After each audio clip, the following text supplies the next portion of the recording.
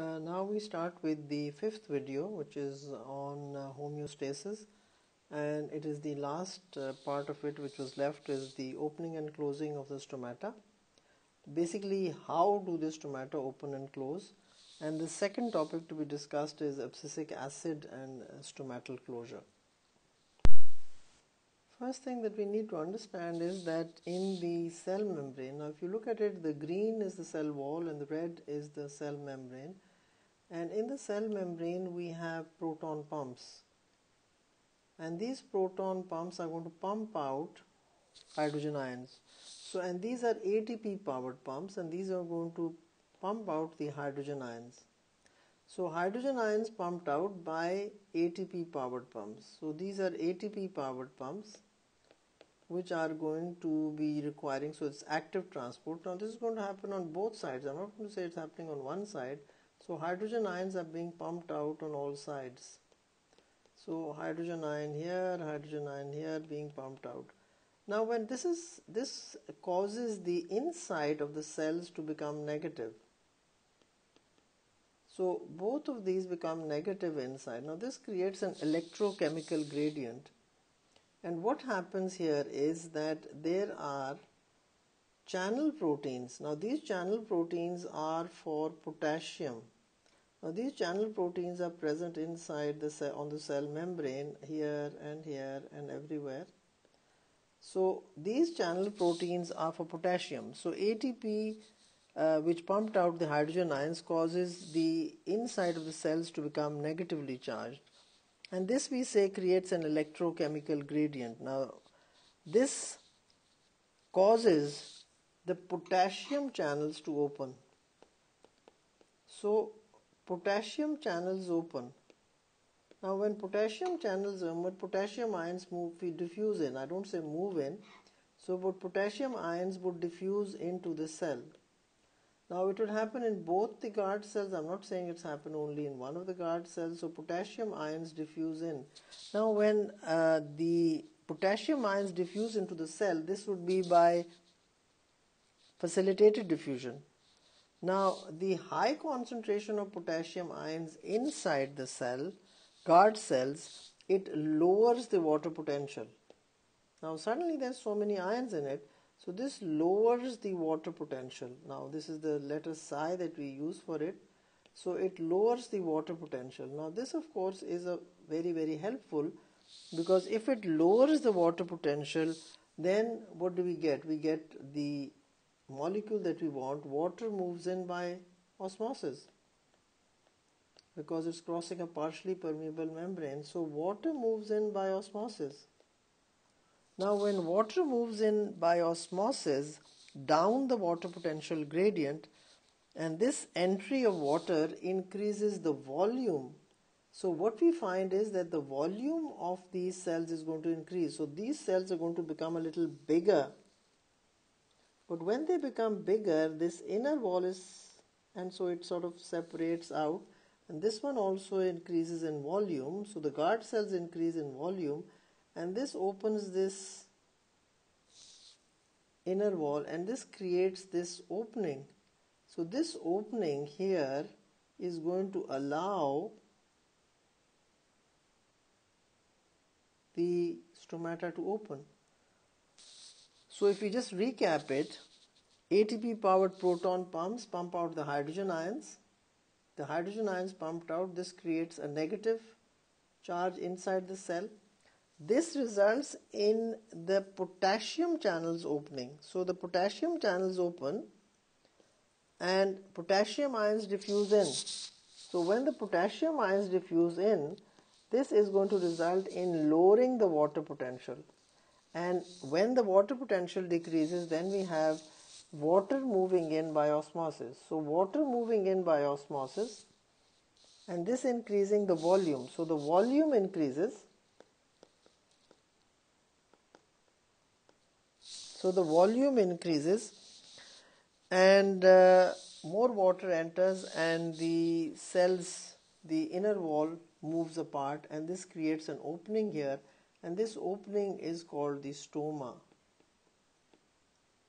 And this of course is how the guard cells open and close. The closure of the stomata is not a very beneficial act for the plant, because when the stomata close, it reduces the uptake of carbon dioxide. So no carbon dioxide entering, so no photosynthesis. But it also reduces the rate of transpiration. And as you know, transpiration is used for cooling the plant, and also it maintains the transpiration stream that is going to provide water and mineral salts, mineral ions to the leaves and the other parts of the plant.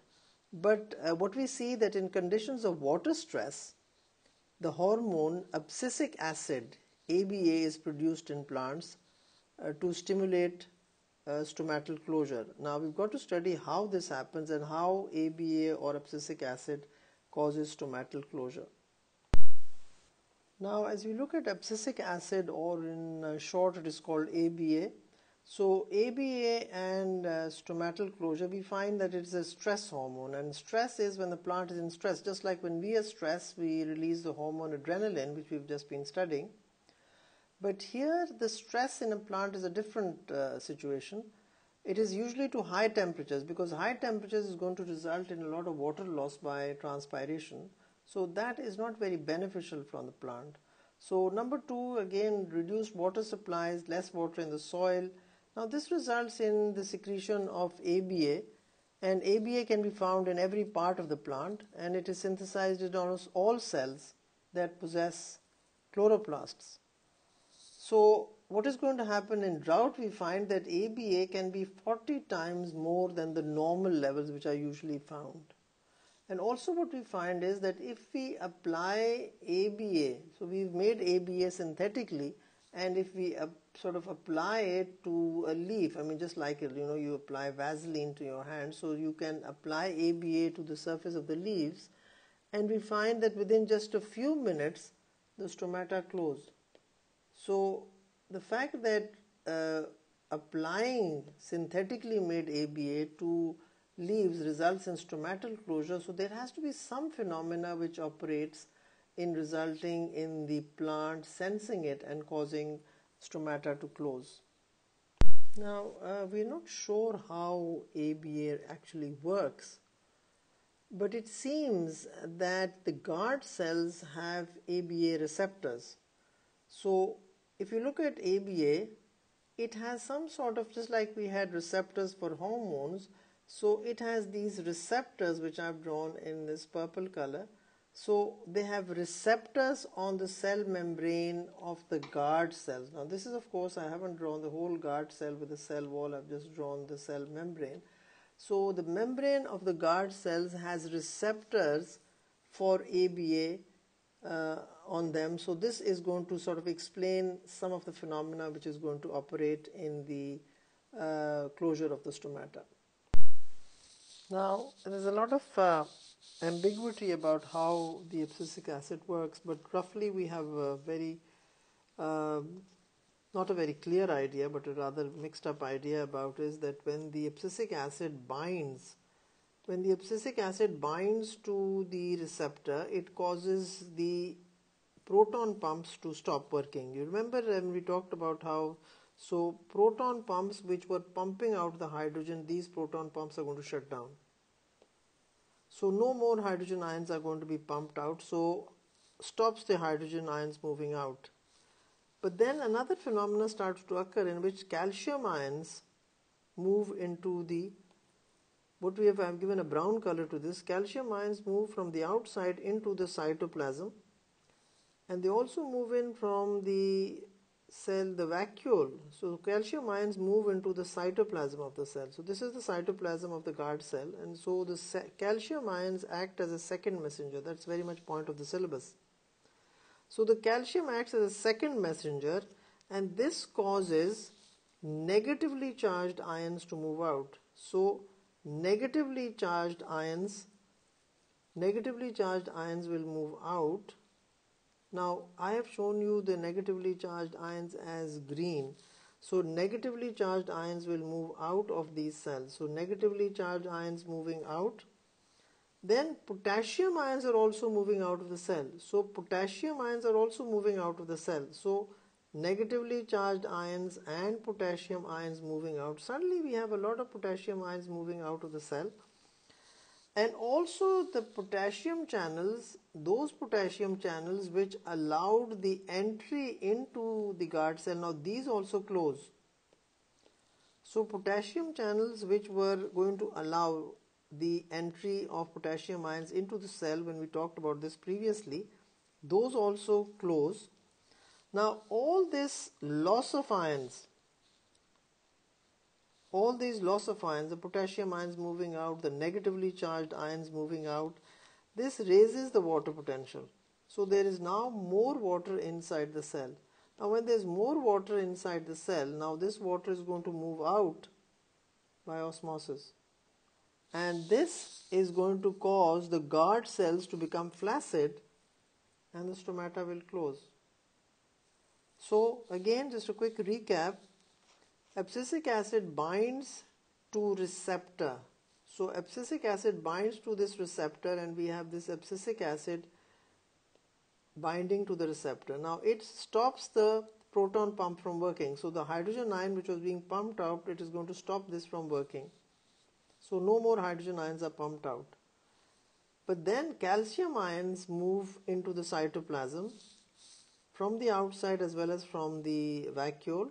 And suddenly now this calcium, too much calcium in the cytoplasm acts as a second messenger. Now this second messenger causes the negatively charged ions to leave the cells, potassium ions to leave the cell. So it's a lot of negative and positive ions moving out of the cell. So when so many ions move out of the cell, this raises the water potential. And water starts to move out by osmosis. And this of course results in the guard cells becoming flaccid and the stomata close. This completes this chapter on homeostasis, and this is the last video on this chapter, and I hope it has helped you all to understand this chapter a little better. Thank you everybody for listening and for being this immense support in my teaching career.